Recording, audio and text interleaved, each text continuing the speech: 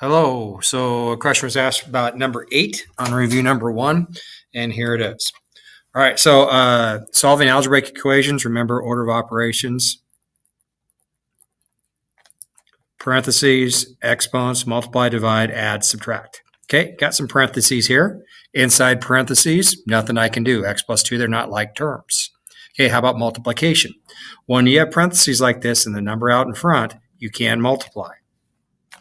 No exponents, but I'm dealing with parentheses right now. So 6 times x is 6x. 6 times 2 is 12. Minus 4 is equal to negative 10. Now, if you notice, all my multiplication and dividing is done. Okay, so now what I do is combine like terms in order from left to right.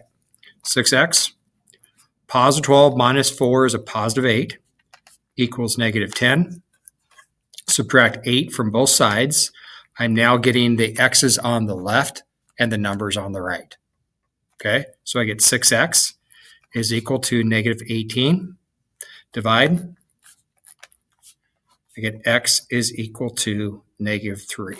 And I think that is probably the most efficient way to do it. I always say you don't have to do an actual write-out check. I'm going to do a quick mental check on this.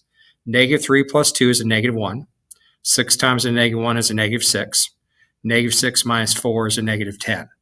Sometimes if you get really good, you can check it that quickly to make sure you haven't made an error. Okay, thanks a lot for listening.